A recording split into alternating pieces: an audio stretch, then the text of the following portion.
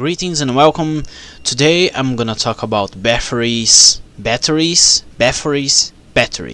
sounds better. Today I'm gonna talk about Bathory's 3 black metal albums. That's right. So I intend on making 2 videos on this band. One of them I'll talk about the 3 black metal albums. These 3 that I'm gonna talk about right here. And I'm gonna make another video talking about Bathory's Viking metal albums. That's gonna be really interesting. So it's like 6 other albums. I know there's some other albums by Bathory, like 3 other thrash metal albums. If I'm not sure, I don't know. I didn't listen to them, and I don't intend on listening to them. Honestly, thrash metal is not that interesting. So let's get into the first album. Well, talking about the first album, this is not the first time I tried to listen to Bathory. A long time ago, I tried to listen to the first album, to the debut, but I did not like it one bit. I did not enjoy the music at all.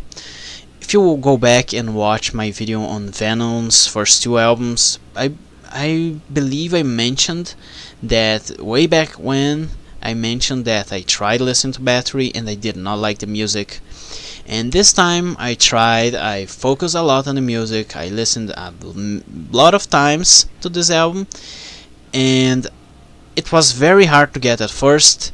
It took me a few listens to actually start enjoying the music, but after like 7 times listening to this album, I started enjoying it.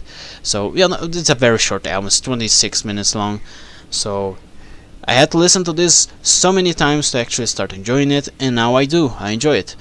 But honestly, I would rather listen to Burzum, Dark Throne, Venom. You know, I can, now that I listen to this, now that I am more familiarized with black metal, I can see why a lot of people don't consider Venom the first black metal band. When I made my review on Venom's first 2 albums, I said that Venom is the pure example of what black metal is. Now I don't think that's true. Now this here Bathory actually is what black metal sounds like in reality. But you know, it's that sort of case. Without Venom, probably this wouldn't have existed. Without this, Burzum, Dark Throne, Mayhem, those bands wouldn't have existed. For me, Venom still is the first black metal band. Well, the artwork is like amazing. I really love this artwork, and because I really loved the artwork, I really wanted to enjoy the music as well. But as I already talked about that, it took me many listens to actually enjoy the music. So let's talk about the songs. Storm of Damnation sets up this evil, satanic atmosphere very perfectly, as if you were in hell. That's what I feel like when I'm listening to this intro. It's funny enough, one of the longest songs in this album is 3 minutes. All the songs are around 2 minutes, so the introduction is actually the longest song. And this is you could consider this not actual music. It's more like an introduction. It sound effects of fire and wind and such. It sets up the atmosphere of the whole album. And after the intro, all the other songs pretty much have the same sound. It's when I first listened to this, it was very difficult for me to tell the songs apart, because they all sound the same. Apart from all the songs sounding the same, the audio quality varies a lot in this album. There are songs that the audio quality is good, very good, and there are other songs that the audio quality is extremely low, extremely bad. I don't know if that was intentional, but it doesn't feel like it was for this instance here. I know there are bands that intentionally have shitty audio quality, like Philosophen by Burzum.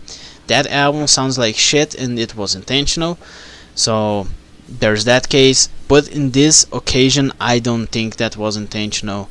Well, after the introduction song, the album starts with Hades. You know, as I talked before, it really sets the evil atmosphere as if you're in hell. And then Hades, you know, is literally the Greek hell, so it follows up the introduction track perfectly. It also starts with the same sounds of wind and fire, earth, wind, and fire. And after this song, we go into Reaper. Hades and Reaper are the same song. If you just add like randomly the sound effect for Reaper in the first song, you cannot tell them apart. Literally, you cannot tell them apart. So yeah, that's an issue for this album. It depends. Sometimes having an album all sounding the same way is good. Sometimes having an album that all the songs are very different is also good. It depends. Now looking back in retrospective about this, I can't really decide if the whole album having the same sound is good or bad.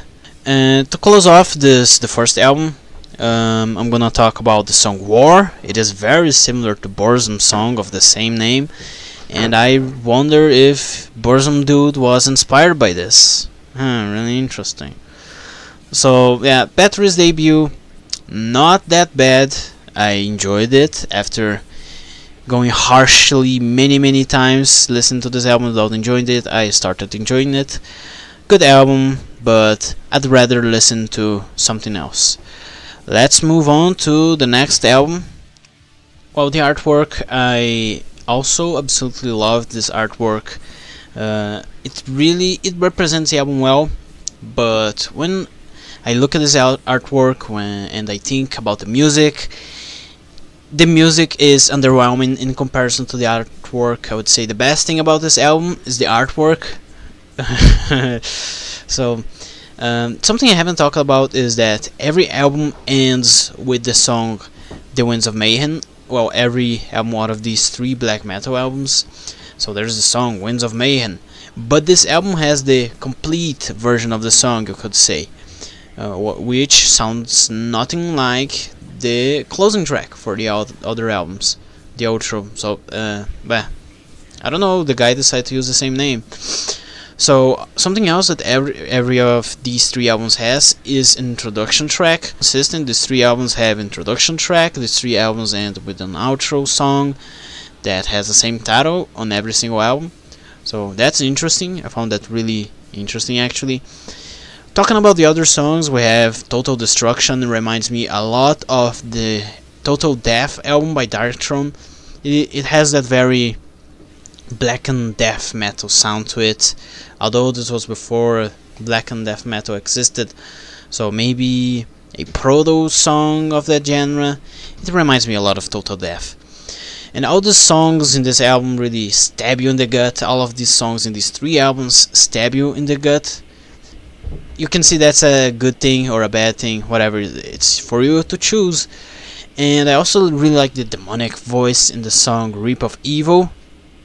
That I found really good. Like that voice in the Reap of Evil song, really enjoyed it. I would say that the song that I like the most is the song Possessed. That was so very fun to listen to. Probably the song that I enjoyed the most out of these 2 albums. But the next one has better songs in my opinion. So that's the return of Darkness and Evil. The artwork is really the best thing about it, and the best song I found in here is Possessed. So those are my thoughts on this album. Let's go to the 3rd and final black metal album by Bathory.